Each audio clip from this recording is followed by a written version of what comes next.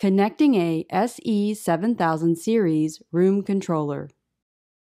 To add a room controller, first find the Add Device button located under the Explorer tab. Scroll down and find the model number of your room controller.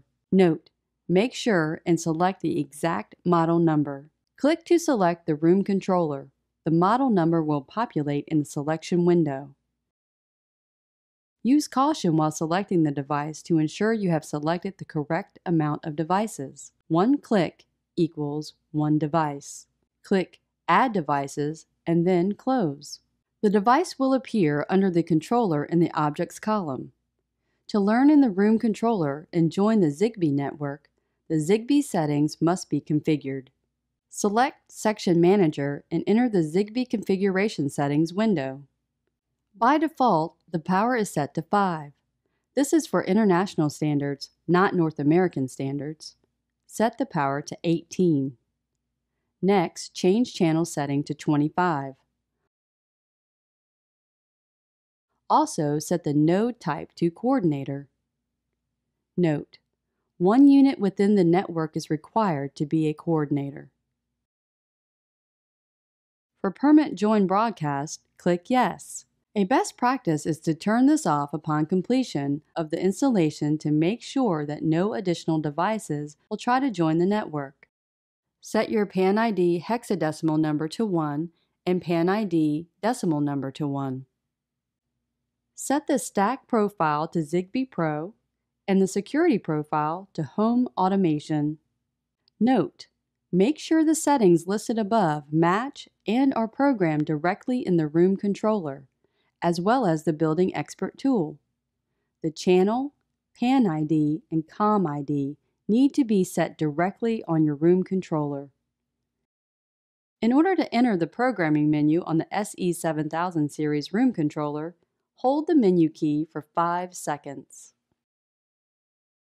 Once entered, the menu options are as follows. Password set. Press Yes to change and No to skip. COM address set. Press Yes and select a COM address number. It is important to use a numbering scheme that makes sense for each room controller.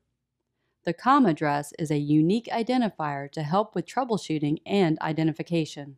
For example, Unit 8 should have COM address 8. PAN ID set.